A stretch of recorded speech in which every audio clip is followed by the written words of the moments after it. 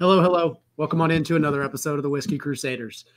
We are live again on this Monday night talking with Cedar Ridge this time. We are here with Murphy, their head distiller, and guy in charge of putting out all of the fun stuff that Cedar Ridge does. Before we get over to Murphy, though, Matt, who do we got in the chat? What kind of fun? I'm Sarah, and that's Matt, because that's what Did we I skip do. that process? You totally You did. did. It's cool, but it's fine. They think they know who we are by now. This is Sarah. I don't know. That's Matt over You just there. say Whiskey Crusaders, so we don't know. Yeah, who it's you are. fine. Matt. It's cool. It's fine. That's Murphy. That's right. I had a Discovery Plus ad on my. Ooh, Oh, that's not even I haven't gotten an ad yet. Weird. Got an ad. I gotta see if we get an ad because the ads have the fun of seeing what. Oh yeah, we got a more bueno, less bucks ad tonight. Oh boy, that's exciting. Bueno. I got Domino's Pizza, the piece of the pie rewards. Ooh. And now a Manscaped ad for 2-in-1 conditioner, revitalizing for your balls. You That's too. And amazing. then Aldi. Oh, I get nice. Aldi next. They want Thank you very to much. eat. They want me to eat. They apparently want you to eat. They want me to spray thing. I don't know. It's very strange. Anyways, we got John Cranch, Jerry Black. Let's see here. What else we got? Travis. There's always we talking the patron state of Iowa whiskey in here. It's the reason we know Cedar Ridge so well is because of Travis. So thank you very much, Travis. He sent us many of these bottles, and we appreciate it. We got Spencer Mav. We got Cohen, Scott Movie. Refresh this lovely chat. It all went down the crapper on me. All right, I think it's good for the moment. Anyway, so like I said, we've had a lovely weekend and lovely week with us assholes in Russia. Thanks, Putin. Fuck you. So we've got that going for us, and we're going to support the Ukraine. We'll have a fun video about that for you guys tomorrow. But anyway, we're here to talk about Cedar Ridge and this awesome whiskey out of Iowa. So we're going to let Murphy take it away. We're going to start with the regular Cedar Ridge, and we'll talk about. If you want to talk about the history, Murphy, how you guys get into this, and all that good fun stuff, we'll turn it over to you and turn yourself a little about yourself. Yeah, thanks. And first of all, guys, thanks for having me. Always glad to be talking whiskey with three and having some fun. So thanks again. I'll brush through Cedar Ridge real quick. For those of you who don't know us, we are a winery distillery combination in Swisher, Iowa. So small town Iowa, right between Cedar Rapids and Iowa City. When we started off early on, we were much more of a winery than we were a distillery. We kind of used our distillery to differentiate our winery. You know, what's going to make people come to our winery? Well, we also have some cool distilled spirits that they can try while they come out. So it's kind of like a niche or a hook that we had to differentiate our winery. Well, obviously, over the last 15, 20 years, our business model has kind of flip-flopped. And now I would say that we're more of a distillery that differentiates with also being a winery. But as we taste through some of these products, you will see that our whiskey/wine combination, it really comes together throughout many different products in our portfolio. So, we've been at it for a long time, since 2005. Bourbon is our, that's what we're doing. It's our bread and butter. And the reason that we're focusing on that is because we're the corn state. Here in Iowa, as Travis will tell you if he hasn't told you already, we grow a lot of corn here. That's what we do. And it took us a few years to have the light bulb moment. Well, hey, if we're producing all this corn here, why aren't we producing bourbon? And so we started doing that, and people got on board with us. The people of Iowa supported right away, and we've been at it ever since. So obviously we've expanded from there, and we're going to try some of those products tonight. Many bourbons, a single malt called the QuintEssential, which is kind of my baby, and we're going to buzz through those as a group here.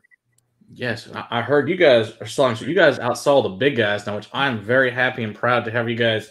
That you guys are the #1 bourbon in Iowa, which is freaking awesome.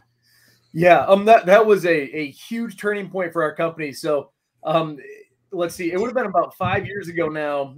We kind of had the idea, hey, we could probably make a move on Jim Beam and Maker's Mark and Bullet and see if we can't climb that ladder and become the #1 selling bourbon in our state. And about a year after that, we realized, hey, that's a little bit more realistic than we thought. And so we really kept building business plans around that. And about 2 years ago, we accomplished it. And we're the #1 selling bourbon in the state of Iowa, and we have a pretty hefty lead at this point in time. And for the millionth time, I'll say it again. That's entirely due to Iowans supporting our business, what we're doing, and being on board with it. Without them, we wouldn't be here. So. Yeah, it's pretty. You guys definitely have a heck of a following. We've known multiple Iowans that are definitely big fanboys of you guys. Obviously, Travis is introduced to lots of them. I know we've got Tony and who else is up there? Troy and Matt and several others up there in Iowa. But also, they want to know with the Slipknot whiskey, if you guys are going to have a cask strength version of that come out at all. So I can't get too far ahead of our plans with Slipknot. That's so Clown, he's the main person in the band that we operate with, Sean. Okay.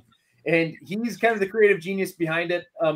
He obviously uses us, me, Jamie, a few other people at the distillery to kind of pick our brains, but he is the artist. He really does a lot of the work on developing new products and stuff. So I don't want to tip too much of what we've got coming down the road, but I can say this year there will be some releases that are new, and I'm sure we'll do another one next year as well. So there's some fun big things down the road for us and Slipknot, and I look forward to being able to tell you more about them. Awesome.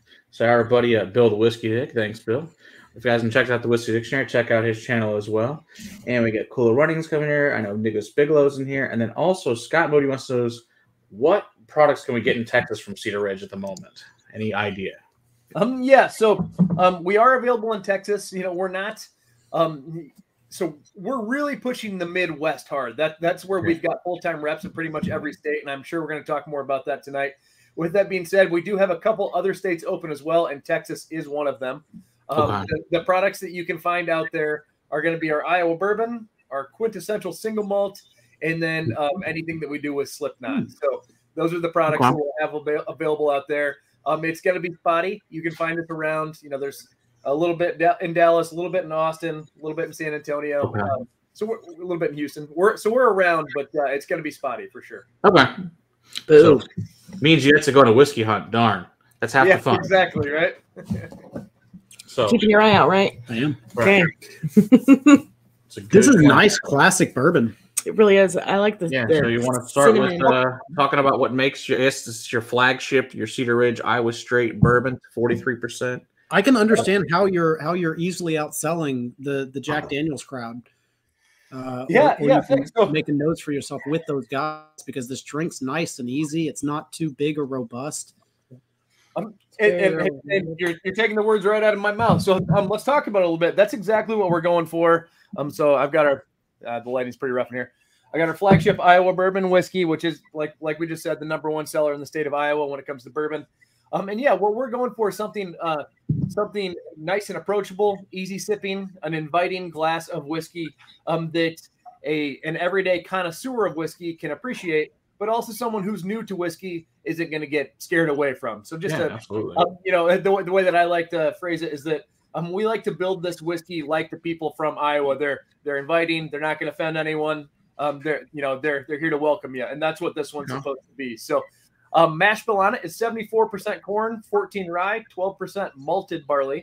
So a good amount of malted barley in there. And I think that to kind of soften it up a little bit. What kind of corn or varietal are you guys using? So we use yellow corn #2. And #2, okay. we are obviously dedicated to using all Iowa corn in this product.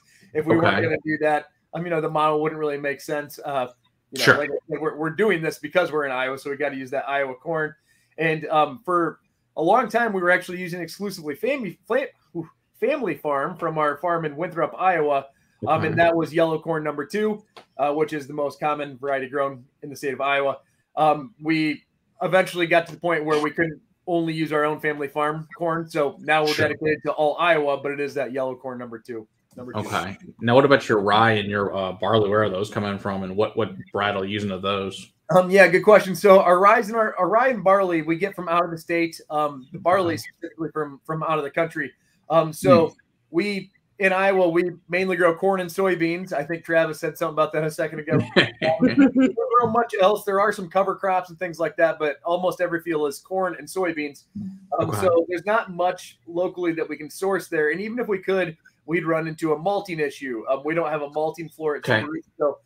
Like, for instance, the barley that we bring in, that's got to come in malted.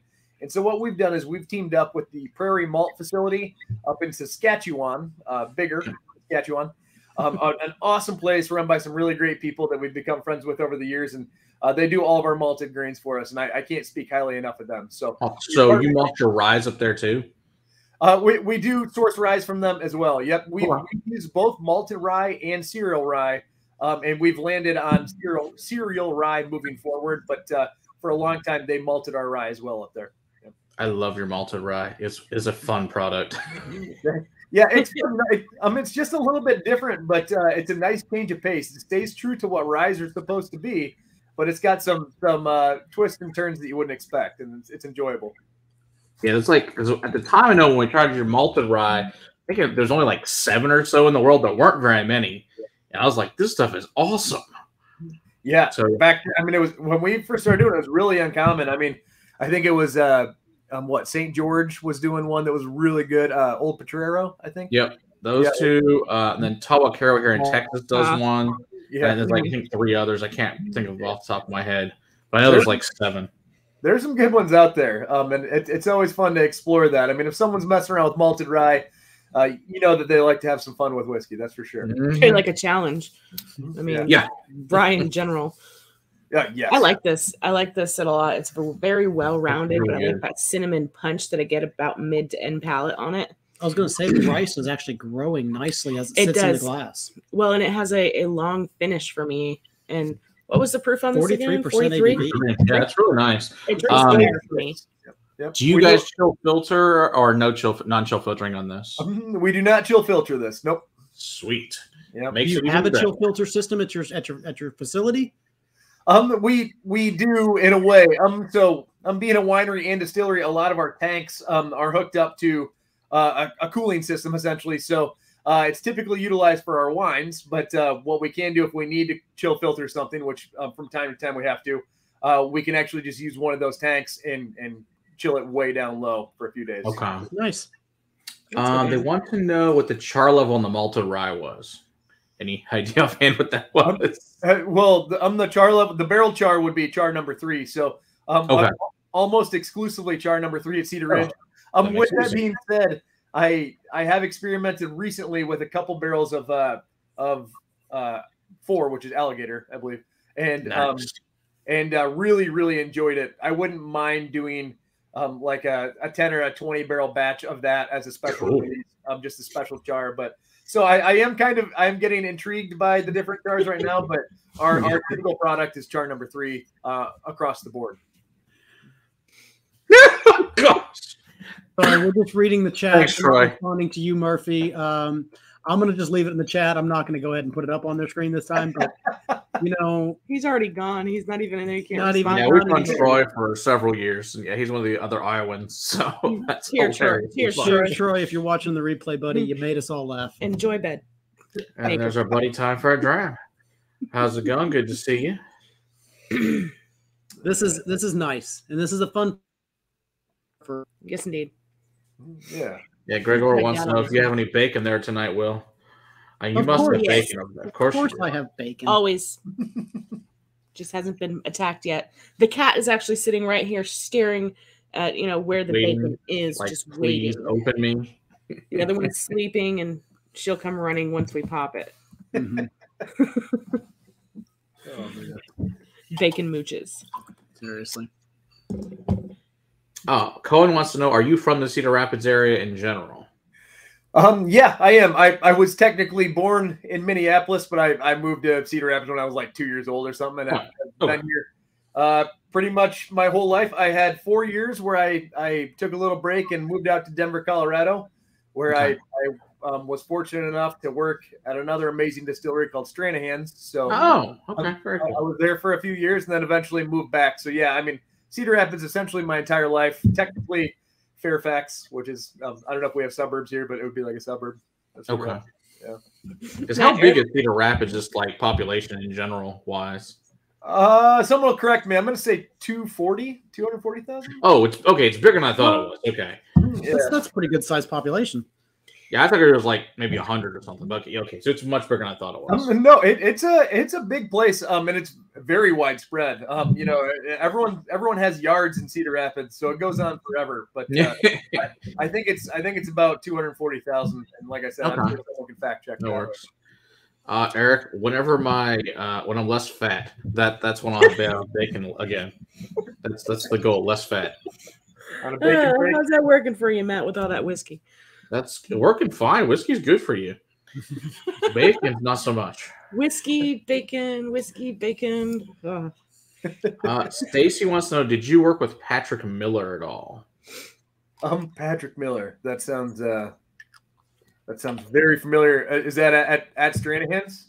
I would be guess. I would assume, yeah. I don't know.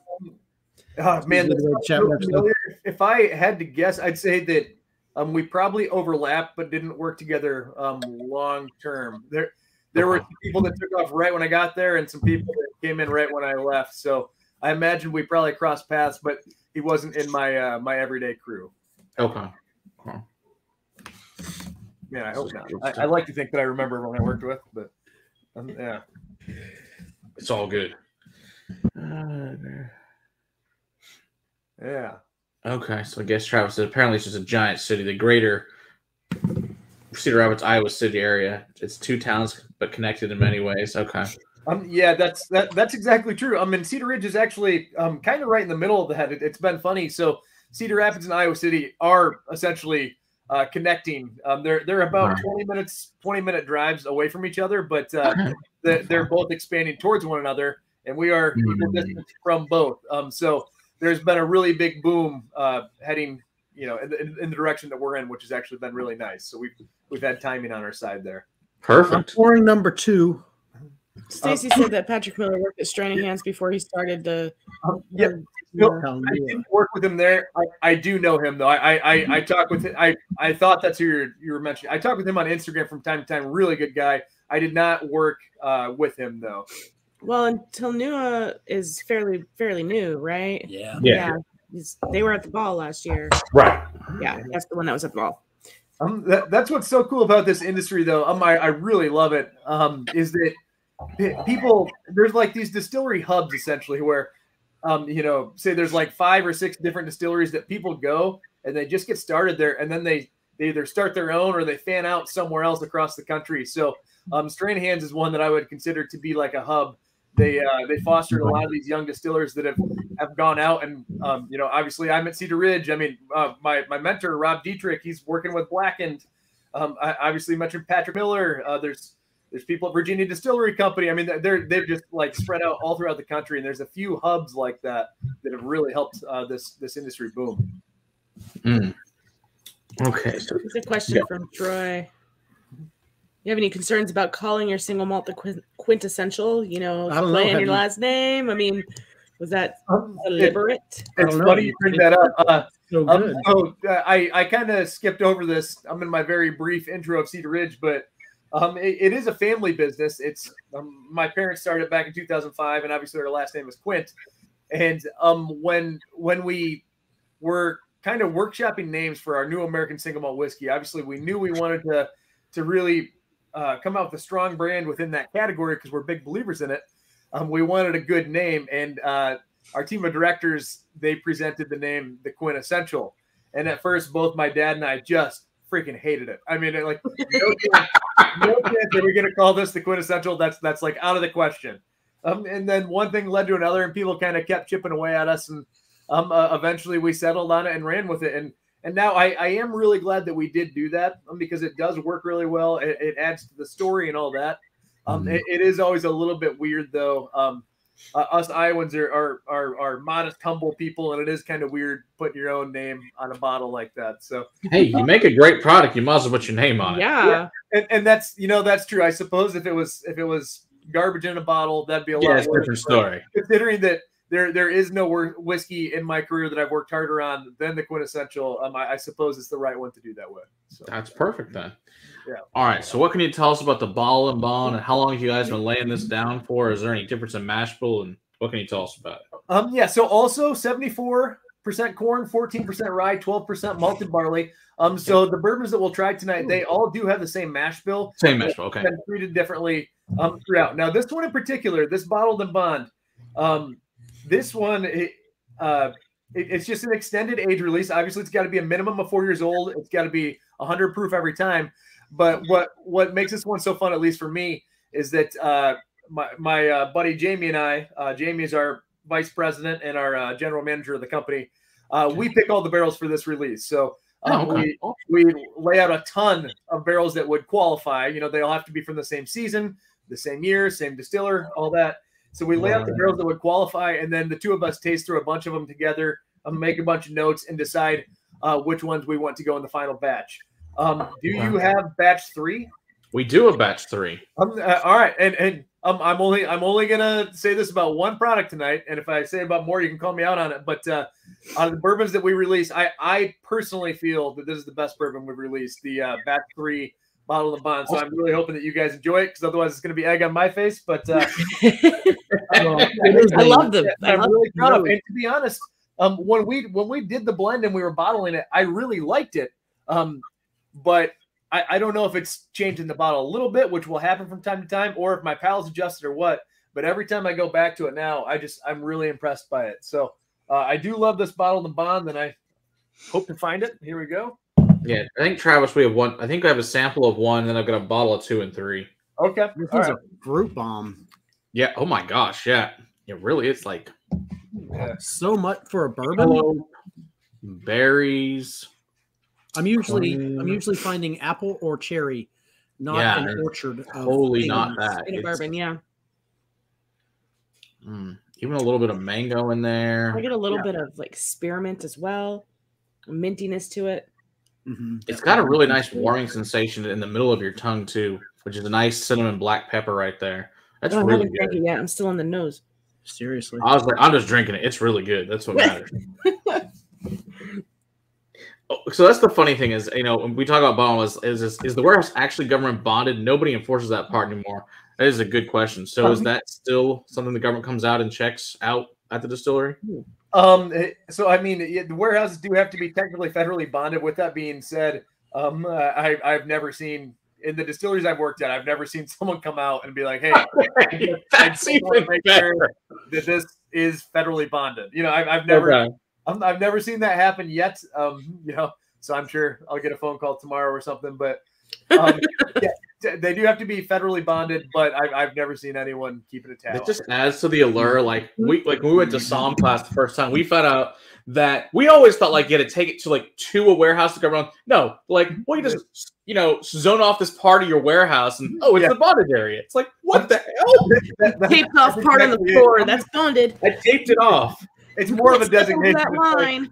Hey, see that yellow line, that paint on the floor? Yeah, caution tape. Well, I mean, worse than that, the entire warehouse, I think like jail cell. We keep all these bottles in our lock and key jail cell, and no, that's not it. It's literally just it's like a kind of like you zone property. You have to like zone a room, and this area is bonded. Okay, but I've never seen anyone come out and check out. Isn't the entire warehouse technically a bonded warehouse though? Yes, I mean, so that's how ours are. Ours are all external facilities, but I know that a lot of smaller distilleries, they operate out of one room, and I mean, I would imagine that they can kind of section off areas. Otherwise, I'm not sure how they would do it. But ours are all of our what we call barrel sheds or rick houses are external, and they're entirely for barrel storage. Because how many barrel sheds do you guys have in total?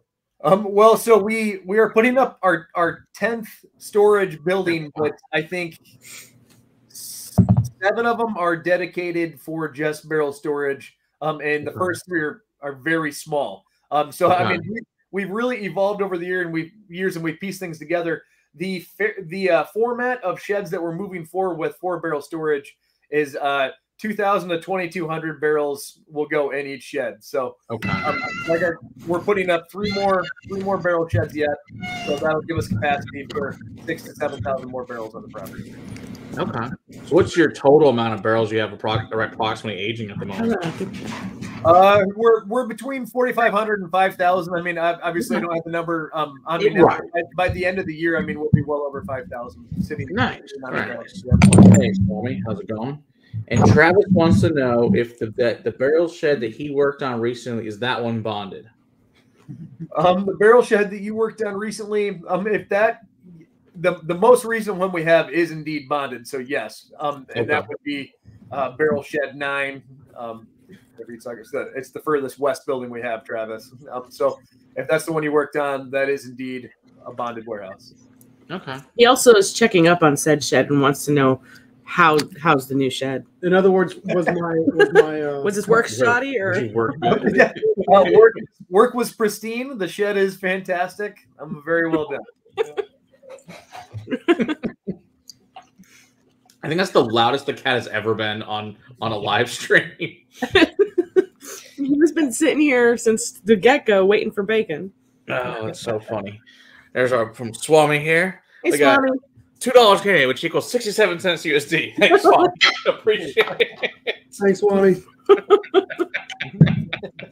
And what, 40% of that goes to YouTube? There you go. So by the time we're done with this, to get like 30 cents. Cool. Thanks, Swami. And then you got taxes. Oh, yeah, we got that. Get your face out of my face. Fine, we'll get a quarter. Thank you, Troy. Oh, so I yeah, really enjoy the bonded. That's quite delicious. Travis. I did not know that you put in the fire alarm system. Thanks for doing that, man. That's you better test that shit. I hope it's working well. I haven't lit any fires in there, so I haven't tested it out. You know, hold a lighter up to it or something. Yeah. No, I actually tell people very often the one thing that really keeps me up in the middle of the night, outside of like someone getting injured on the clock or something like that is a fire. Oh yeah. Yeah. I mean, we're a fairly big distillery at this point, but we're not big enough that we could burn a fifth of our inventory or anything like that. Yeah, no.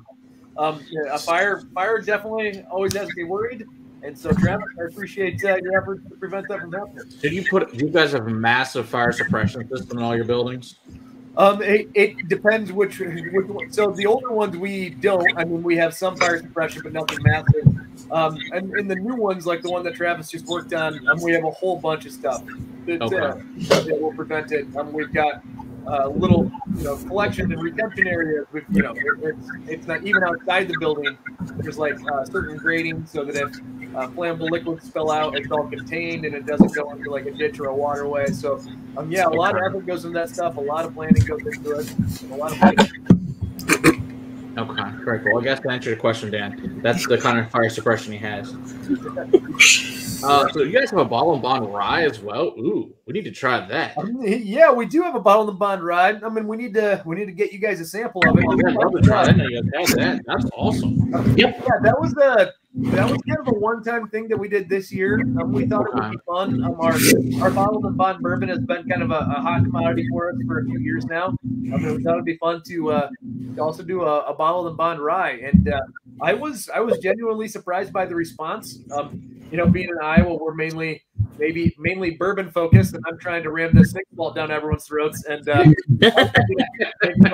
wasn't sure that anyone would hop on board the rye train, and people really did. So it's a lot of people. A lot of people like rye.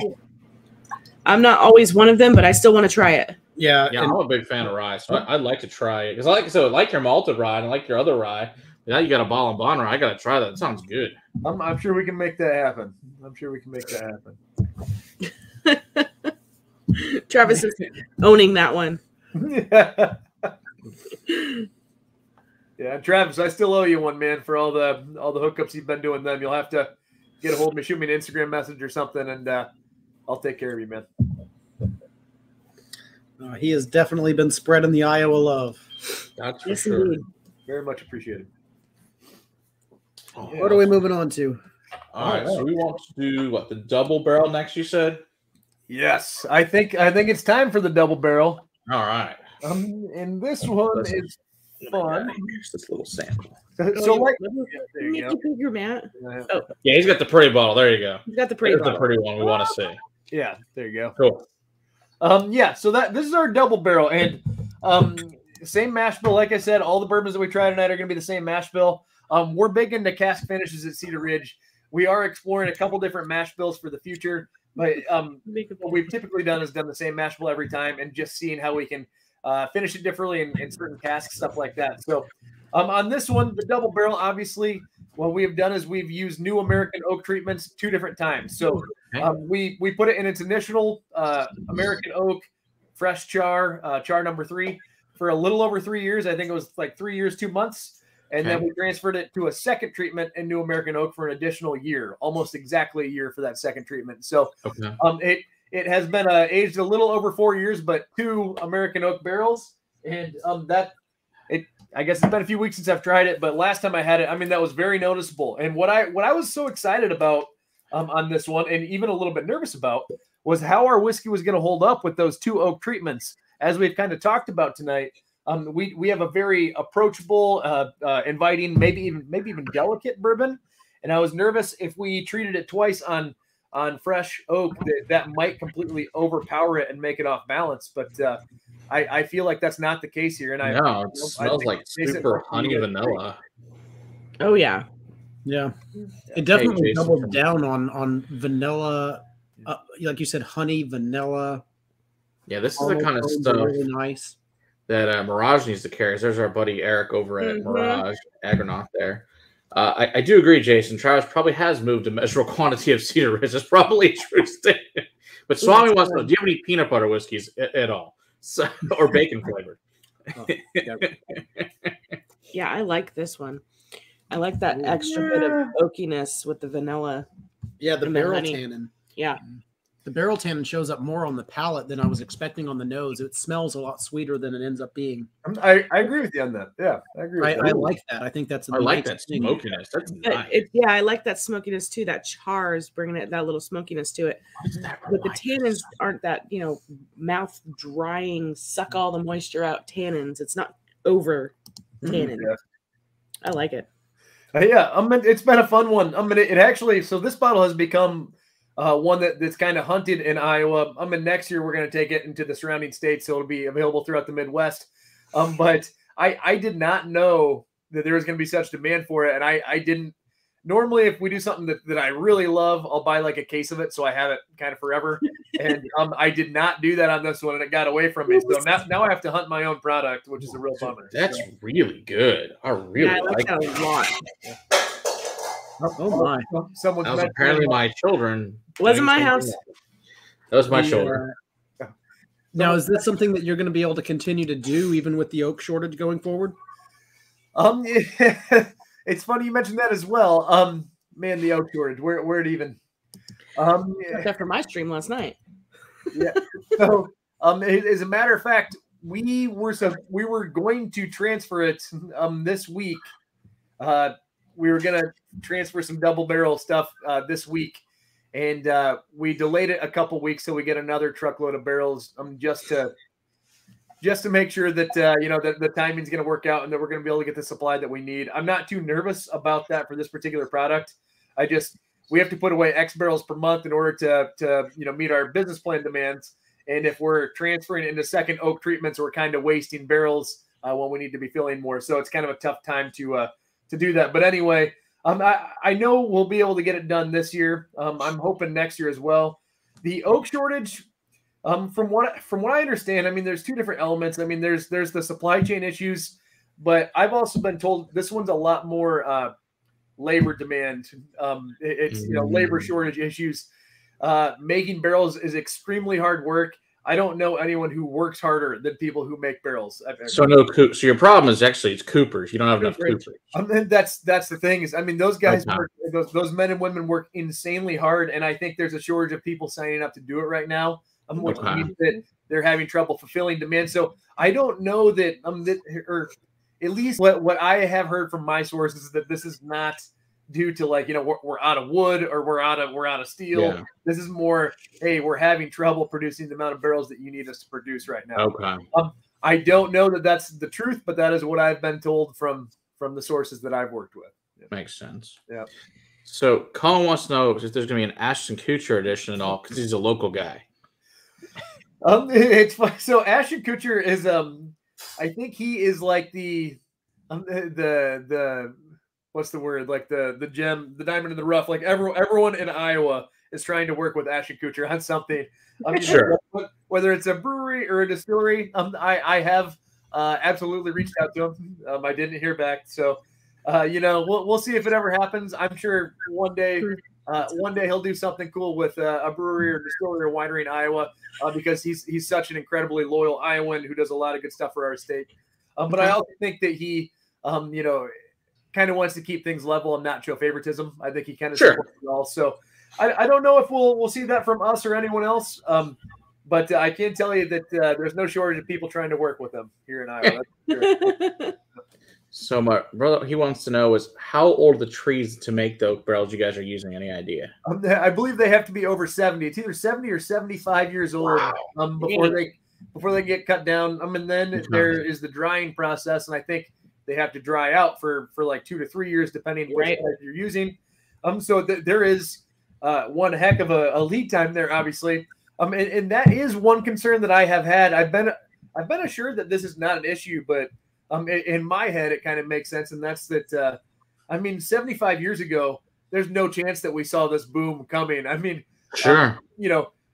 Freaking 20 years ago when we opened up, we were like one of the first 20 distilleries to open up outside of the state of Kentucky. Now there's well over 3,000. And so, I doubt 75 years ago, we really saw that coming. With that being said, I'm sure that that cooperages and stuff have been able to secure more timber and stuff like that they can work with. So yeah, those trees, they have to be super old, and it's quite the process. A lot of lead time in order to get them from point A to point B. Yes, and you have to let them dry naturally. Don't use that kiln. Yeah, you can definitely tell these are the good barrels. This is not that's the worst thing you get from craft. Just drying. Don't use the right barrels. It's so sad. Barrels are such an incredibly important part of the process. The distillate goes in them clear, and when it comes out, it's done. That should tell you that you did not mess around with cutting corners on your barrels. Barrels are one of the most important parts, if not the most important part of the process. Yeah, there you go. Switch over to being a rep to Jim Ringbat. It's a good choice. I like this plan. I'll take that one all day. Hey, Eric, how's it going? Good to see you there. There you go. He's right. World War II oak, and that's accurate. That's exactly how old that trees have to be. Oh, wow. World War II in order to use them today. That's funny. I've never thought about that. One of my favorite things to do when I open a barrel of whiskey is to, as I'm trying to, say it's a 5-year-old barrel or something like that, I like to think of all the things that while I'm nosing it and drinking it, all the things that I've done over the last 5 years while this whiskey has sat in the barrel. But I've never, and that's like a really romantic, fun part of my job. But I've never taken it so far to think like, man, 79 years ago, this barrel was a seed. I've never taken it that far. So now you're going to think that every single time you. I know. Yeah. Hey, Bill, how's it going? Good to see you. Hey, Bill. Cheers. This is quite good. This reminds me almost of the char level of like a striker and the smoking striker a lot. This is really good. I can get behind that. Thank you. Yeah. Like I said, I was really, really pleased with it when it came out, and I was nervous going into it just because the first bourbon we had, the Iowa bourbon tonight, it's very approachable and inviting, and I was nervous that it might over oak. And it didn't seem to do that. It's quite good. If anything. Hey, Marty, good to see you. You guys haven't checked out Whiskey Nose. Check out his show. We checked his out. Hey, Marty. Yeah, I like that one a lot. We're gonna have to try that one, Dad. Travis, we need to follow that. That's freaking amazing. Out of the first 3 so far, any favorites from you guys? I really like that. I like that fruit bomb with this one, but this double is freaking awesome. Yeah. Yeah, I really like that. I like that. That was the bottled and bond in that one. And the bottle and bond in that one. I'm leaning more towards the double because I like that smokiness. Yeah, me too. It's just a little bit more full, if you will. There's just a lot. Yeah, I like the oiliness and thickness of it too. It's just got a really nice, cohesive, oily bond to it.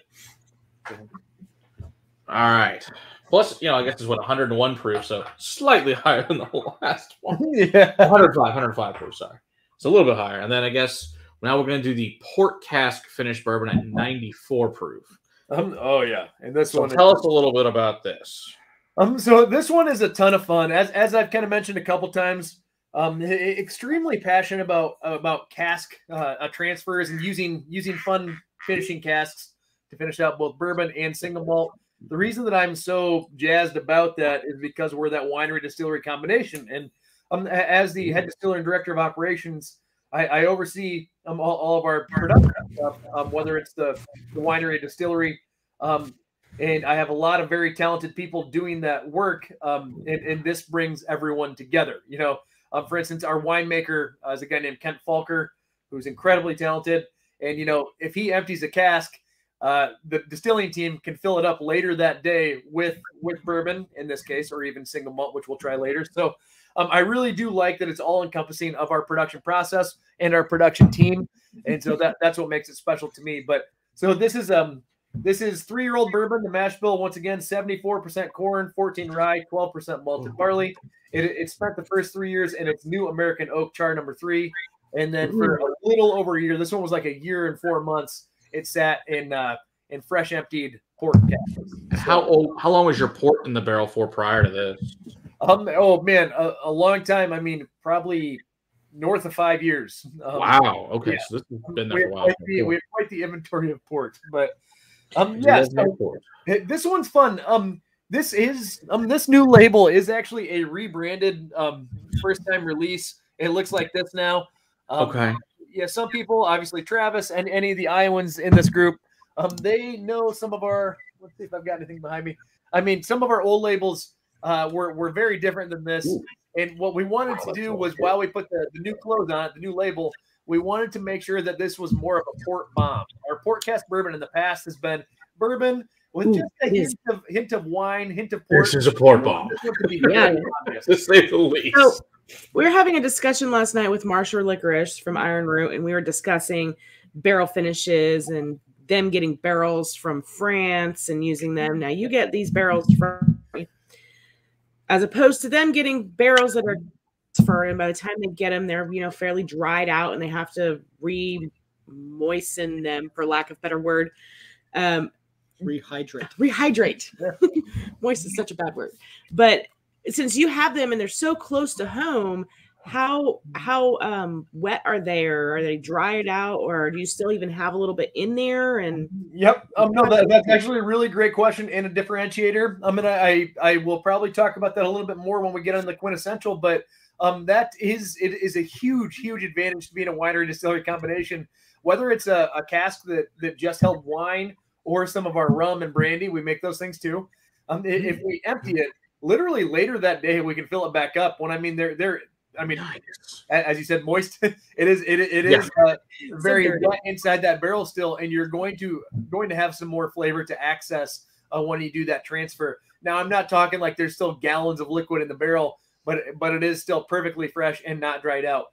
So it is an advantage. With that being said, I do need to be transparent and say we do also buy used casks from around the globe. I mean, for instance, our sherry butts that we use in our QuintEssential, we get those from Spain. So, I mean, we can't do it with everything, but for instance, port cask bourbon, red wine finished single malt, stuff like that, we can use our own casks, and it does make a big difference. Sure. It really creates a flavor bomb when we do that. So what kind of port is this that was in here prior?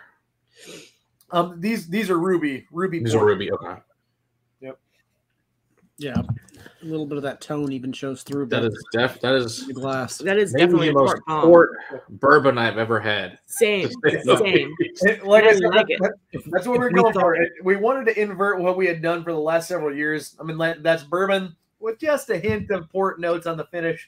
We wanted this one to be. We wanted it to taste like this looks. Like, to me, this like it really does. It looks like it's going to be heavy port, and that's what it is. So. I agree. If we thought that if the second one was really fruity, we were very much mistaken. The fruit notes, the berry notes in this one are absolutely just screaming toward the surface. I like it a lot.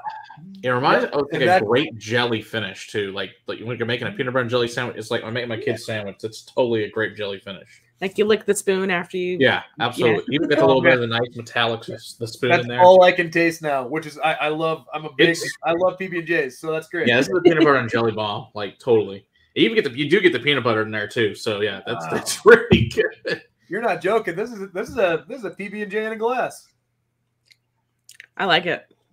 Very cool. Can't believe we never put that together. When Iowa become part of Portugal. Yeah. That's tasty. Yeah, American port. That's hysterically funny. Yeah, we've done a few things recently.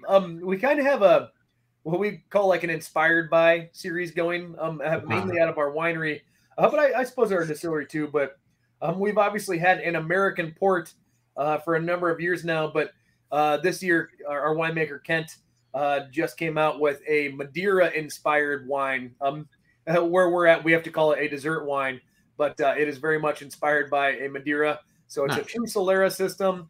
It takes a long time to produce it, but boy, did he hit the nail right on the head with this Madeira-inspired dessert wine that we have. So I recommend checking it out as well. We're lucky in Texas. We get to call it Madeira because we have an agreement with them.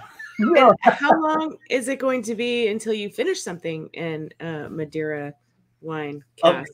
That's I don't want to be rude to Kent and be like, hey man, when are you gonna empty all those bottles so I can finally use them? But I think about the same thing all the time. I am so excited to use some of our own casks for it. We do have some Madeira casks that we've sourced and put our own single malt in, but it would be a ton of fun to take the ones that Kent is using right now and put either a bourbon or a single malt in to finish out. Absolutely. Nice. Yeah, I've had a couple Madeira finishes, and the ones that I've had. You love those. Yeah, they're so very good. So hot commodity. And I'm looking forward to that. That's another thing right now in this industry is, sherry finished whiskey, port finished whiskey, Madeira finished whiskey. I'm all lightning hot right now. Everyone wants those. But in order for those to be sustainable, in order for us to keep producing those cool whiskeys in those cool casks, we also have to drink the stuff that started out in those casks. Right. Not opposed. Love port Madeira, so we try to do what we can for it. That's it. We need people doing that because if people stop drinking port, there's no more port casks. If you want to do a show, when we come back and talk about your Madeira type thing in a port, we do a whole show on just your winery if you want. I'd be all for trying that too. I honestly, if you want to, I'll get Kent and we can tag team it. That'd be great. I'd love to try you guys' wine anyway, so I think that'd be a fun show. Yeah, I got a bottle sitting I'll drink the whiskey because I can't drink the wine, but I'll drink the whiskey. She'll drink the stuff finished in it. We'll drink the wine. I can drink the stuff finished in it, but red wine gives me a headache. Not work for you. I can't. It's not worth it. Regardless, though, we have to work that out because it'd be a ton of fun and Kent's so incredibly knowledgeable. Yeah, that'd be awesome because there's not many people that have distilleries and wineries in the same place, so that'll be fantastic. Usually it's breweries and distilleries, so this will be a really fun crossover for sure. So we see Eric Court says his friend's got a YouTube channel from Southwest Wisconsin called Drinks with Ron, so I guess check out Drinks with Ron. We'll have some Wisconsin distilleries later this year, such as Hatch will be on. Let's see, there's Bourbon Ballers. Check his out. How you going? God, that's so good. I like that. That's right, Scott. He's going to tell us a good time. I mean, we've always wanted to have a winery on, so this is the perfect way to do it. Is someone's got a winery and distillery, so we will make that happen. That sounds awesome. I'm very excited. Yeah, Travis, he still has it. He still has it. It's back there in our wine cellar closet. Yes, the closet we talked about. Hey, Andy, how's it going? Good to see you. That's a good question. So Andy's got a really good question for you. So why do wineries such as Starlight, Cedar Ridge, Burning Chair seem to be a better success at whiskey than beer brewers?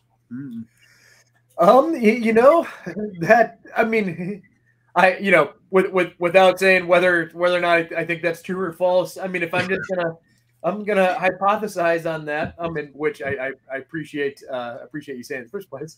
I would say, brewers by nature are going to be very, very caught up in the mash, right? That's what they do. Right. I mean, they brew, and everything that they do is from mashing, really from the grain to the mash to the fermentation, and then traditionally brewers are going to be done from there, right? That's kind of the end of the process a lot of times. For us, it's just getting started there. I mean, and then you get into a whole world of different casks that you can utilize. I mean, I suppose that's both in wine and beer.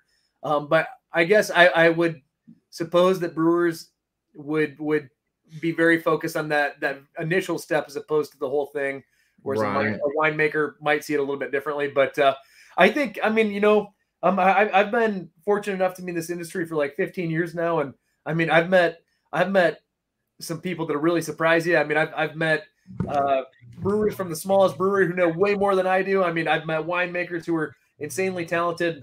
There's so many people with so much knowledge in this game. It's really enjoyable. So I think, you can see talent from both wineries and breweries, and I'm excited for more of them to get stills and see what they're. Yeah, I know one of the good of the brewers we've had on is real spirits down in Blanco. We tried a bunch of their beers and their whiskeys, and that was a really fun night.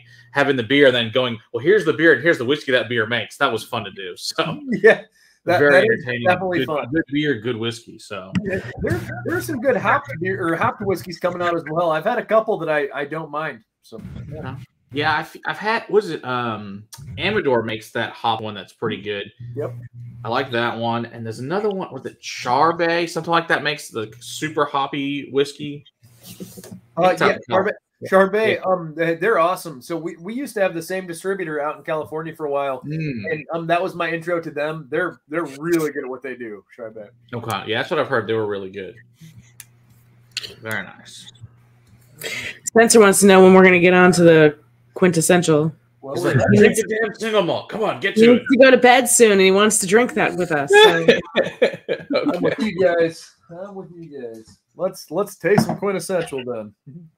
All right, sounds like a plan. All right, so we're going to switch gears here. We're going to go from, there we go. That's the QuintEssential. So we're switching from our flight of bourbons that we've been on and finishing with an American single malt whiskey. And for those of you who don't know this about me, I'm a huge advocate and believer in the category of American single malt whiskey. I think it is the next big thing in this game, and I hope to convert every single person I talk to along the way. So you don't have to worry about us; we're already there. Yeah, Spencer couldn't wait here to drink it. But yeah, if you guys haven't checked out when we had Murphy on a couple weeks ago for the entire big American single malts thing we did, that show's done really well. It's got almost 900 views. It's done really well. That was so fun too. And we just reviewed, it's just so far. It's only been a couple of weeks, and then we actually just reviewed the QuintEssential a couple of weeks ago as well. So if you guys want to see full notes what we thought on it, it's excellent. But we'll let Murphy talk a little bit more about it. All right, I'm just going to dive straight into the process. So that's what makes this product so cool, in my opinion. I think it is the coolest thing we do from a process standpoint at Cedar Ridge. And kind of like I was alluding to on the port cask bourbon, the reason why I think it's so neat is because it is entirely all-encompassing of what we do in a very big way.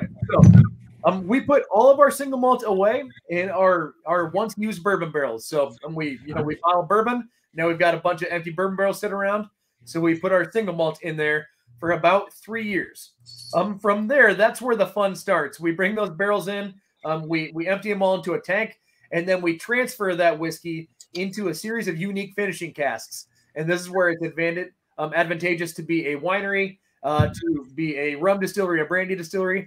We can use all those barrels as finishing casks for that single malt, in addition to also sourcing some like sherry casks, port butts, or sherry butts, port casks. If we don't have them on hand already, we can bring some in. So basically, we have all these finishing casks. We'll lay that single malt down in them for about another 2 years. And then comes the final step and the most fun. And that's we lay all these unique finishing casks out across our distillery floor. So we've now got single malt in brandy casks, rum casks, sherry casks, you name it. And we taste through them all as a team. And we taste what is in our big wooden Solera vat. And we determine which barrels should then be added to it. So, to give you a quick cliff notes, a recap, everything starts out in bourbon casks. Then it goes to unique finishing casks. Then we strategically marry it into our Solera vat, bottle it halfway down, fill it back up, bottle it halfway down, fill it back up so it never goes empty. The whole concept is that this Solera vat is going to slowly evolve over time. Every time we release one, it's a new batch, and we want batch 7 and 8 to be almost very similar to one another, I guess. But by the time we go from batch 7 to batch 50, it's probably going to be pretty different because it's evolving over time as we add new casks to it. So it's a ton of fun. It brings the whole team together. It utilizes our winery. It utilizes our distillery. I think just the coolest part about it is that it requires so much skill and sensory. Our whole team tastes through these, and we all use our palates to determine which ones go in the tank. I mean, it's just a ton of fun from a production standpoint. It's like the most elaborate ever ending infinity bottle. Yeah, that's essentially it. Yeah, it's like if all the whiskey behind me, I strategically tasted them all and determined which one should go in my infinity bottle, and then I only emptied it halfway and filled it back up. That's actually a pretty good analogy. I love it. Yep. Oh, that's good. And I love the nose on it. I love this It's a single malt. Oh, so Bill wants to know, can you get this in Oklahoma, or is this not available in Oklahoma yet? In Oklahoma, so it is not distributed currently to Oklahoma. Okay. With that being said, we have a couple third-party online retailers such as Speakeasy. I'm not sure if Speakeasy ships to Oklahoma. That stuff always changes. So if you go to our website and you click buy now, it'll tell you pretty quickly whether or not we can get it to your state. But in Oklahoma, the best route would be to go the online distribution method. Okay. This is just such a berry bomb. It is so damn good. Yeah. So the funny thing is, so we've been talking you guys up. We've had several people buy bottles since you were on for the thing a couple weeks ago, and then people had opened them up tonight and been very ecstatic, and people have been drinking throughout the day. So we've gotten some nice notes in them throughout the day, which has been great. Well, hey, I'm really glad to hear that, and I appreciate the support and help get this name out there. That's for sure. Absolutely, people should be drinking this. If you can't get it, you should find a way to get it. That's the best thing, is you're not going to be sad at all, to say the least. Yeah. This is really good American single malt. Hey, thank you. And like I said at the very beginning of this, I've never poured my heart and soul into a product more than I have on this one. My guys will tell you at work. Like I said, we all taste through these barrels and determine which one should go in the Solera. But at the end of the day, it is my call which ones for sure go in. And they'll tell you that, okay, I'll be trying to dial in on finalizing another batch, and I'll just be going insane. Like I can't get it where I want it. I can't get it where I want it. And I'll spend a couple weeks on it, and I'll finally get it there, like right as the buzzer beater goes off. And it's so rewarding every time, but there will be a period about 2 weeks out from bottling where I'm just. So when you do that, you just like try to find another barrel that will just make it. You think that, or what do you have to do to kind of get it to that point? That's it. Good question. And that's at this point, having tasted through so many of these unique finishing casks, I've got a pretty good idea of what barrel is going to do what to the Solera tank. Okay. So yeah, I'll taste my batch and I'll be like, man, it's just missing a little bit of this, maybe some fruit forward notes. And I bet a single malt finish in an apple brandy cask, I bet that's what's going to kind of bring it back to where I want it to be, or the opposite end. It's too fruit forward. I need to get a little bit of baking spice. I need to get a little bit of this or that. Maybe hit it with some sherry cask finish single malt. And so basically, you just keep kind of manipulating it and pulling it in different directions, and eventually you can get it to where you want to be. But that's what makes it so fun. I mean, it's like painting a picture. Only you're creating a whiskey and using the skill set that you've developed throughout your career in order to do that. And I think that's very beautiful. It's a really freaking cool process. Yeah, quite a skill. So Troy wants to know, is that batch 1 was delicious? What's basically the drift between 1 through 6 at this point in time?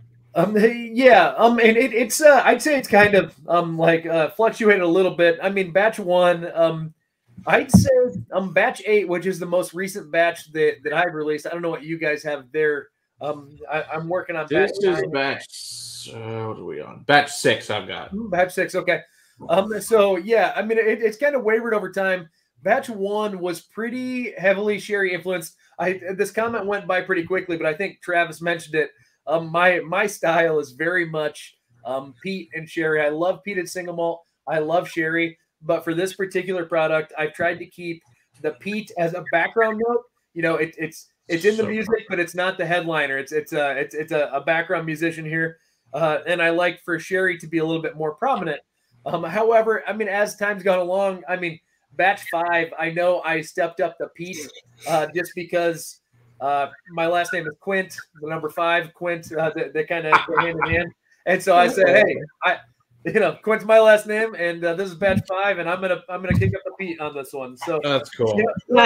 Every now and then I'll throw a little curveball in there like I did then, but for the most part, it's gonna be fairly consistent. There's like a range that I'm trying to operate in right now. Sure. Yeah, and I'm not a fan of peat products, like Isla peat style products, but it comes across as smoky for me. I don't get any of the peat notes that I don't like. Where did you say your peat comes from again? Is it Highland peat? Where? So it's Baird's heavy malt. Baird's heavy malt. Okay. which I believe you are right on that. I need to. Yeah, I think it's Inverness or something like that. I think. Yeah. Let's see. So Donald wants to, are you using any heirloom barley varietals? Matt, after that one, I have a question from Discord that I want to get to. Okay. Yeah, and not at this point in time. It's something that I'm interested in checking out. I'm interested in learning more about the different grains that you can utilize.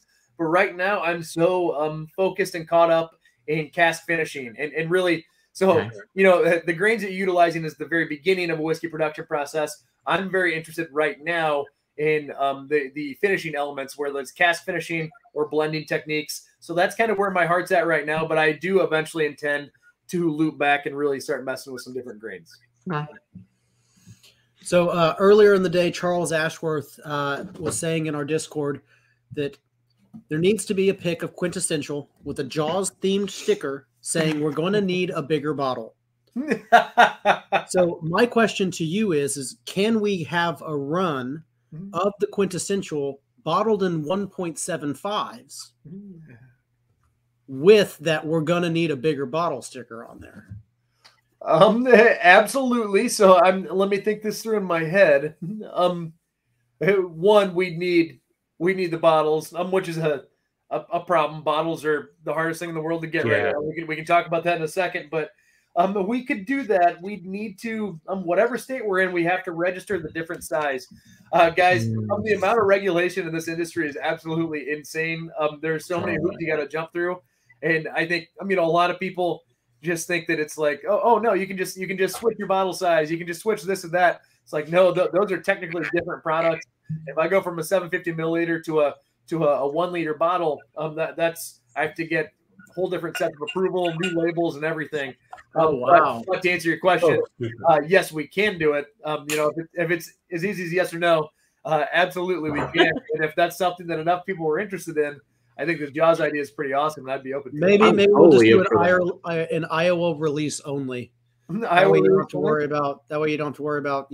We'll just have Travis take care of the distribution, man. It's fine. Yeah, that's true. We'll release it. Travis will handle the rest, and that's right. We'll be good. Yep. That's right. We have distribution covered. Yep. His name is Travis Waller. Yeah. So, that's the QuintEssential, and like I said, we're big believers in this category, and we're working hard to position ourselves within it. As we saw the last couple of weeks. There are a number of distilleries really going all in on it. We talked with Westland, talked with Balcones and Virginia Distillery Company. There's a number of other ones as well. But, we're trying really hard to be in that top tier that people think of when they talk about American single malt whiskey. Absolutely. And we've been putting plenty of inventory away for what, as this boom continues to go off so that we can continue to feed the market. Yep. It's awesome. Yeah, I like Andy's comment. Yeah. There's lots of available coming soon. That used to be for vodka. That's awesome. That actually might shake things up a little bit. Who knows? People have been worried about the glass problem too. So problem solved. I don't think the people at Russian Standard are going to be bottling anytime soon. No. That's for sure. They're in some trouble, but yeah, if it eases the bottle issue, that would be fantastic, because man, has that been a nightmare.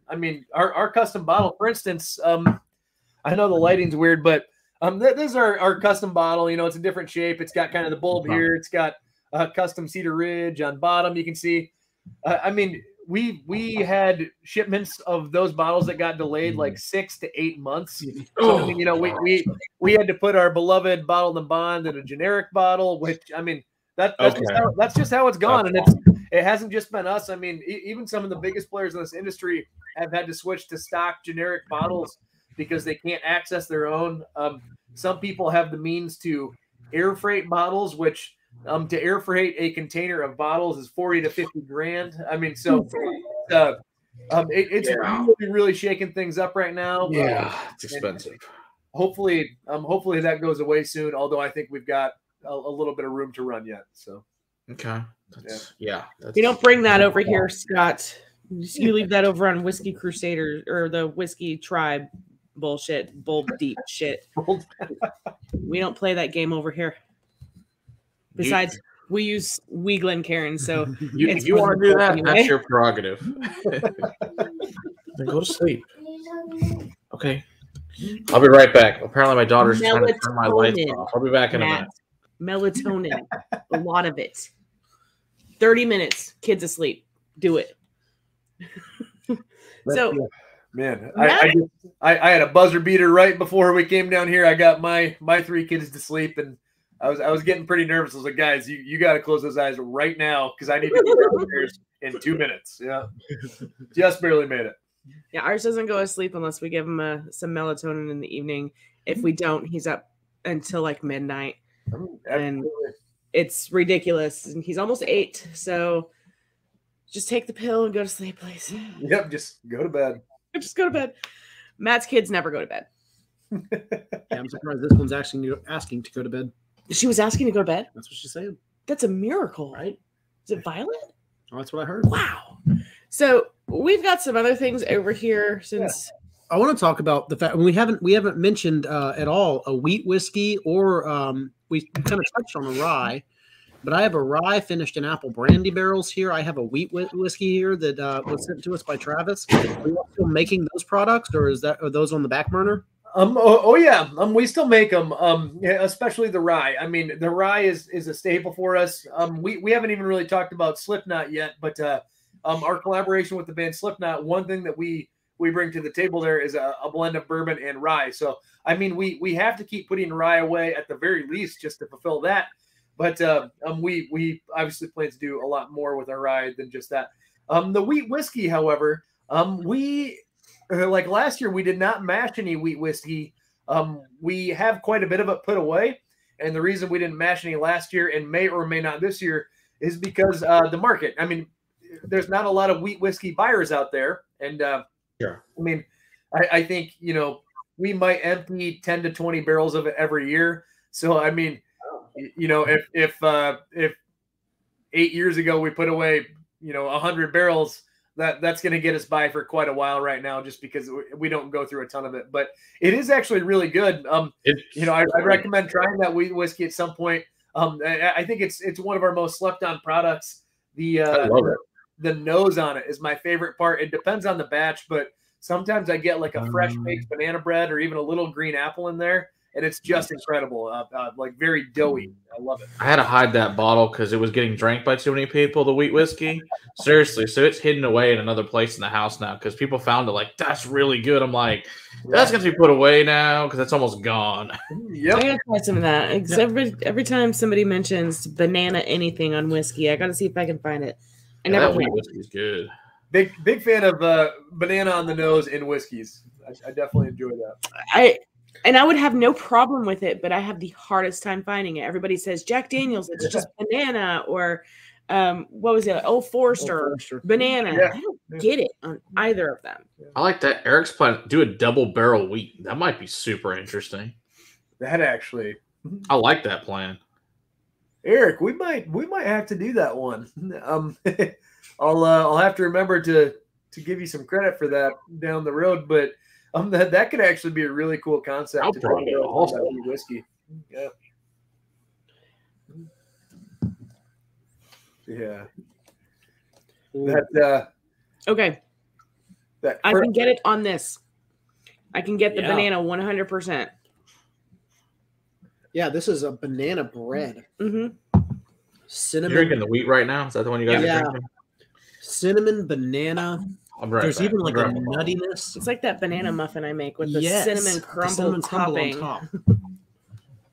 Yeah. I like it. Delicious. Again, I like banana in general. Just never gotten it on a whiskey before. No. Yeah. Oh, but even the finish. It's like lingering banana. That's very heavy into those notes. Apparently we've drank this before, but it's been forever. Because you got a lot of options. All right. Yeah, it's a 2-ounce sample. So, we've had it a couple of times. We've tasted through it. But I know it's been a while. I don't remember.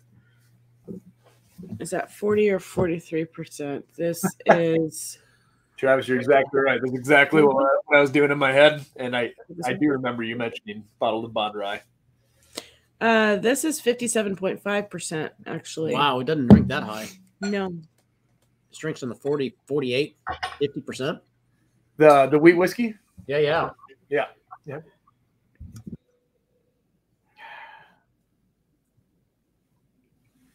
Yeah, we might have to do that, Eric. I've been playing around with some wheat ideas. That's not the one that I had. But that might be even better. We'll check it out. I'll tell you guys. I'm the one that I've been thinking about. I'm mixing some or blending. So this wouldn't be a category. It'd be a blend of straights rather. But I've been thinking about blending some wheat whiskey with some peated single malt. And then potentially we've got a couple barrels sitting around that once held peated malt, and then finishing it out in those and calling it peat and wheat peat. So nice. we'll see. I like it. I like it. Yeah, might do that at some point. So That'd be kind of like in category of just like a blended scotch where they're mixing in, random other grain whiskeys. Yeah, except for, not many people use wheat whiskey as a blending agent, and because it's extremely expensive to make, because of malted winter white wheat. So it's a very expensive grain to work with, but I think it would be fun just to, like I said, we don't move a ton of wheat, and I think we can do some fun blends with it, and we might have to try it out. Yeah. So wheat sounds good too. Are you still making this malted rye at all? Because sadly, it's almost gone. I need to get some more. That's alive and well. You can still find it. Good, because that is one of my favorite things you guys make. Because it's so hard to get. It's like, I love this stuff, but it's almost gone. Do we have the rye over here? I don't know if we have the malted rye. Malted what rye? Cedar Ridge, straight rye. So good. Whiskey chaser pick. Hey, Bill, thanks for your support, man. I appreciate that. Yes. Awesome. This one's finished. All them on the stream, even better. Is that just a straight rye there, Matt? This one's the malt. I have the regular rye too. The regular rye is right here. This one's finished in a cork barrel. Oh, that's a different one. And then I've got the Slipknot Iowa here too. Slow. Oh, the Iowa label, yeah. Yeah, I don't know. You want to talk about a little about this one? Because I've never we haven't talked about this one much at all. Let's talk about some Slipknot whiskey. How you guys got in contact with them and the whole Slipknot thing you guys are doing. So our partnership with Slipknot has been a ton of fun. So how that came about was their band manager reached out to us one day. We got just kind of a cold email that said, "Hey, I represent Slipknot. I'd be interested in sitting down with you guys. We're thinking about getting into the whiskey game a little bit, and just wanted to meet and kind of get to know each other." And so that came through, and that actually went to my dad. And for some crazy reason, my dad is the only person on the planet, especially Iowa, who for some reason didn't know who Slipknot was. That's hilarious. He almost deleted the email. He said that he was a click away from deleting the email, and at the last second, he said it to our team of directors and said, "Is this something we'd be interested in?" And right away, I mean, the whole group was like, "Yes." Yes. We want to talk with Slipknot. And obviously, one thing led to another, and Clown came out, and he and I had a really fun time tasting through a bunch of different barrels. And once we decided that we were going to work together, we were working on blends together and different proofs and different concepts. And it was just a ton of fun, man. He is a Clown from Slipknot. Is hands down the most creative guy I've ever met in my life. Wow. Sometimes when we have like creative meetings with him, it's so fun to just ask him a question and let him go for like 15 minutes. You'll go from talking about, whiskey to like something that like now you're in outer space talking about how black holes work. I mean, like he just goes. The way his brain works is incredible. He is so intelligent and creative. I really enjoy working with him, obviously. So anyway, that's what we did with them. And he came up with the concept to do Slipknot number 9 small batch and Slipknot number 9 reserve. Those are our two common or core items rather that we have released with them. But then last year he wanted to do an anniversary label for their Iowa label, an album that came out with a while back. And so that's what this is. The label is actually the album artwork. And for this one, he wanted to kind of invert the blend that we do for Slipknot small batch, which is 60% bourbon and 40% rye. And so this is closer to 60% rye, 40% bourbon. And I always tell people, Clown kind of writes the recipe, and I usually cook to taste. So, I mean, if he says 60-40, it's somewhere within 5% of that range. Okay. I cook to taste to make sure that we're quality focused, obviously. But yeah, so this one is a little bit more rye heavy than the standard Slipknots that we do, and it's gotten pretty good reviews too. Let's see if I can It's pretty great. Yeah, Travis says he got this bottle at Knotfest. That's awesome. Oh man, I'm sipping on a bottle of 4.5-year-old malted. Yeah, that's right. I'm sipping on a bottle of 4.5-year-old malted rye that spent 2.5 years in New Oak and then 2 years in a Cedar Ridge port barrel. This thing is tasty. Sir. Is that the Whiskey Chasers pick? Yeah, Whiskey Chasers pick. So that is out of the items that are hunted from Cedar Ridge, that's easily in the top 3. The Iowa Whiskey Chasers, shout out to any of the Iowa Whiskey Chasers watching. They have been incredible to our business and to the whiskey market in the state of Iowa in general. They've truly moved mountains. But they came out and they picked out which barrel they wanted to transfer into which export cask. And so no effort on my part or my team's part. They picked them, and boy, did they do a great job because it's one of the best releases we've ever had. Yeah. This is ridiculously good. Yeah, and we're not huge rye fans Not in typically. general. Yeah, this is And different. For sure. I think I can say that. Yeah, we've talked about it before. So I'll go ahead and say it. But this year, later on in the year, we are going to release a batch of port cask rye that'll be throughout the Midwest and then available online. So this particular, the one that you're trying that we did with the Whiskey Chasers, that's really what sparked it. We saw such market response and feedback from that product that we decided we wanted to do it on a larger scale. So we do have that to look forward to later this year. I can understand why. This is amazing tasting. Add that to the list, Travis. Heard that. And this is why you guys sell the most stuff in Iowa, because of stuff like this. Yeah. It definitely helps to have people like Travis and everyone else in the chat group, and then people like you who you guys who help spread the word and give us a platform to speak on. It goes a very long way, and we're very appreciative. Hey, we only bring on distillers we think are doing a really good job and deserve to be on here. So we just think this stuff's awesome, and we love promoting. We've been trying to work on this stream for like 2 years. In fact, it's funny. I have a old note that you gave Travis to give me when he came down here a couple of years ago with the sample file. No way. Yeah, sure. I'll grab it. I've got it. It sits on my bar as a cool like little memento. And yet we have other distillers that are hounding down our door to get on our stream that we're just like, I'm sorry. Not yet.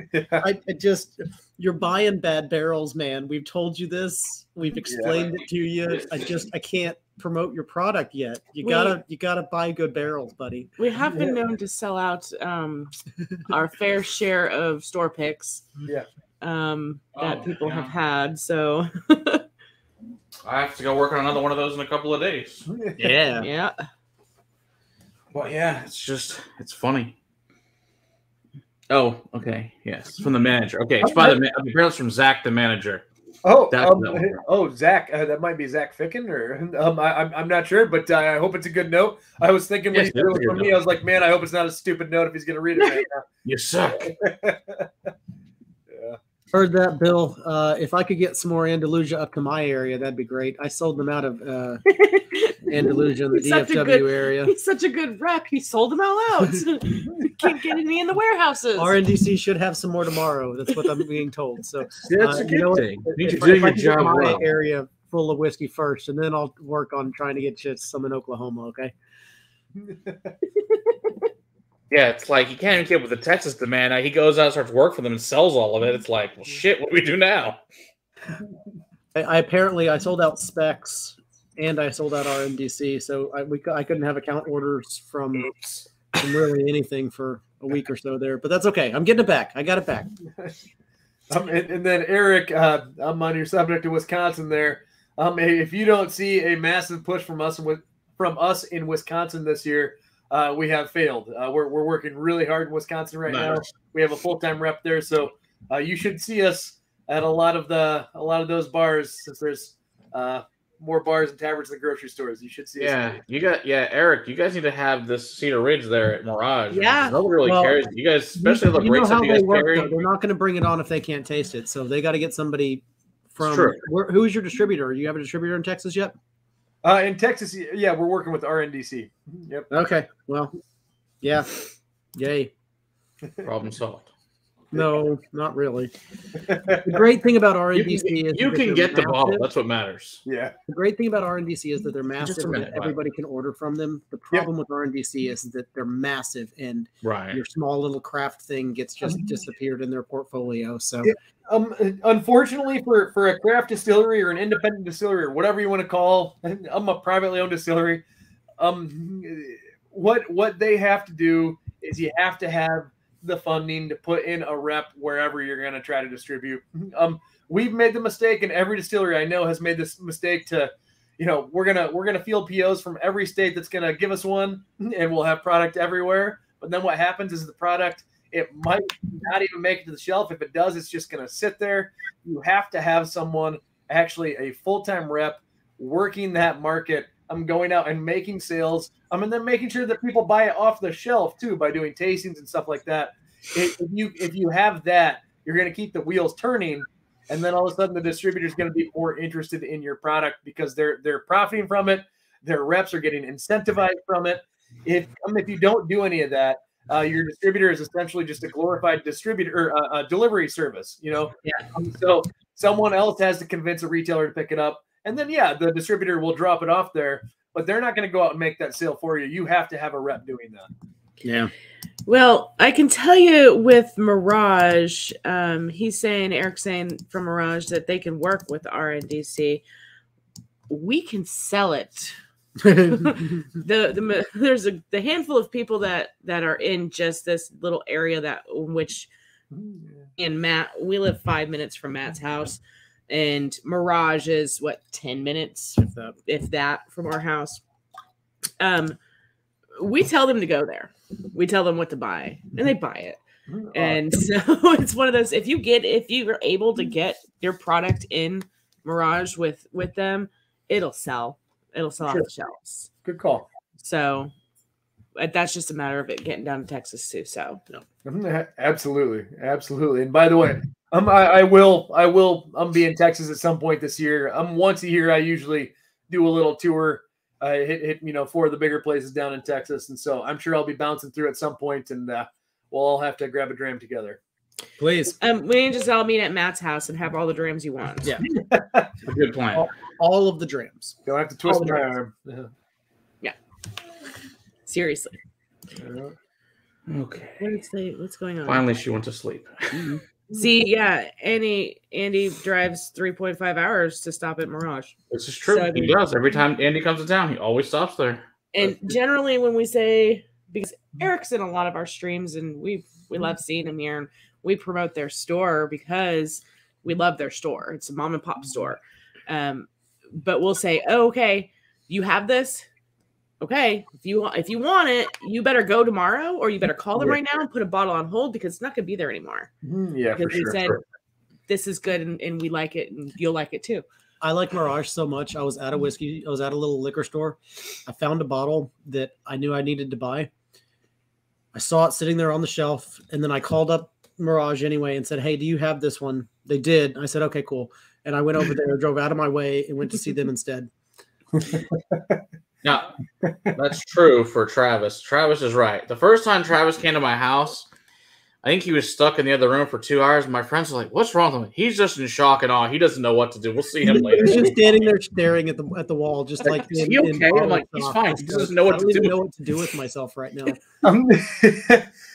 I actually had a situation like that one time. I was working in New Jersey, and I happened to somehow, like a networking event, I ran into the president of the New Jersey Whiskey Guild, and we were talking and having a few drinks. And he's like, "Hey, you and the distributor rep you're working with, come back to my place tonight." And so we did. We went and we opened up his basement door to go into like his little man cave. And the door to his basement is the red Balvenie door that someone actually sent him, from their distillery. And so I knew it was going to be awesome. And I opened it. And I mean, it was just, I imagine like what you've got going there, just amazing bottles of whiskey everywhere. And it was one of those things too. I had trouble walking out that night. I mean, there were many good drams consumed, and I can only imagine that it would be very similar if I was ever able to get down with you guys. Yep, it's definitely going to be one of those. You have a standing invitation if you come to Texas for sure. Take an Uber. I'm finishing up with a little bit of peat and sherry, and my wife's finishing up with a little bit of chocolate and sherry. All right. The peat and sherry, that was like my first real love that I did at Cedar Ridge with American Single Malt. I think Travis was talking about it earlier. But that peat and sherry, I became fascinated with a couple different distillers editions from Lagavulin and Talisker, which are both peat and sherry, but they're heavily peated with a little bit of sherry finish. Mm-hmm. And I wanted to invert that. I wanted to go like sherry bomb with kind of a smoky finish at the end. So that's what I went for there, and we'll see if you find that on yours. Oh, absolutely. But the peat note is beautiful in here. It's nice and hefty still. I enjoyed it the first time I sipped on it. I'm going to enjoy it again here in a second. Yeah, it's so funny who have been here. Like, Spencer's been here. He lives up in Nebraska, and Travis, of course, up in Iowa, and Andy and them in Oklahoma. All these people come from out of town. They're like, we just get a hotel nearby. We always Uber because it's just safer. Yep. We're going to do it. You don't need to drive. No, that's a poor decision. Yeah. Unless you're going to come here, stop, drop something off, or pick something up. If you plan on drinking, you need to just either. Like, I only meant to have a little. Good, now you can take an Uber home. Well, the problem is that there's just too many things that are just, oh shit, no, I haven't tried that one. Nope, shit, I haven't tried that one either. And then it just piles on and piles on and piles, and you go in the next room, and you're like, fuck, holy shit. Yeah. Well, I tell you, we come to the bar at the top of the stairs, and I'm like, oh, there's like 3 or 4 more rooms just like this. Like, oh shit! It's been a while since I've actually been over to your house, Matt. It's gotten worse. It's gotten worse. It's so much worse. Oh god. Okay, we got to wrap this thing up, guys. Murphy, man, thank you very much for sharing your knowledge. Thank you very, very much for sharing your time with us tonight. I'm really excited to know or to see what comes out of Cedar Ridge in the future, because the things that we've had so far have been really, really wonderful. And I feel like your distillery is just getting better and better as it goes, which is exactly what we want from these smaller guys. We just want improvement year after year. I don't care that the product isn't the same. If it's getting better, that's exactly what we're hoping. Exactly what we want. Yeah. And then, of course, the single malt movement. Yes. Keep that going. Absolutely. We're happy that you're on board with that. I definitely appreciate all the kind words. And once again, thanks for having me on. Thanks for doing this in general. Creating a platform for people to come talk about their products and for people to comment and interact. I mean, it's a ton of fun for everyone involved, and it helps people do something that I'm very passionate about, and that's explore whiskey. Get out there and explore the world of whiskey. There's so much to offer, and I appreciate you guys allowing people to do that. Yeah. Speaking of exploring, Matt, what do we got coming out this week? Let's see. This week, what do we talk about? We have the Ivy Mountain. Is that the one we talked about for tomorrow? That's what's in the queue. Oh, good. That's what's coming out tomorrow then. Good. And then the Matsui, I think, is for Thursday. What did we do for the liqueur this week? I don't remember. Too many damn things. We got liqueurs coming out on Saturdays as well. Yeah, that's all you need to know. And then next week is my wife's 40th birthday. So I won't be here, but I'm going to give a blind to Will and Sarah. That will be a really good, fun blind of things they've never had. So that's always entertaining for them. And then we'll be back to fun with Amanda, who's the head distiller at Virginia Distillery. So another fun single malt night. So that'll be another awesome one. But yeah, we'll have to definitely have you come back and do the wine and whiskey. That'll be really fun. And they said we should have Clown come on. I don't know if he would be interested in doing anything like this. If he would, we'd love to have him. I think it'd be awesome to see this, Slipknot night. I'm totally in for that. Every now and then, he frees up and he'll do some stuff like that. He'll surprise you. So maybe we can work that out. If not, though, definitely the wine and whiskey one. I think we can have a ton of fun, and I think it'll be pretty educational for people too. So. Yeah, that's perfect. Yeah, I'm looking for do some of this for a while, so that's perfect. So yeah, this has been awesome. We really appreciate having you on. You stay there for a few minutes, and we'll see everybody next week. Cheers, everybody. Cheers, everybody. Cheers, all.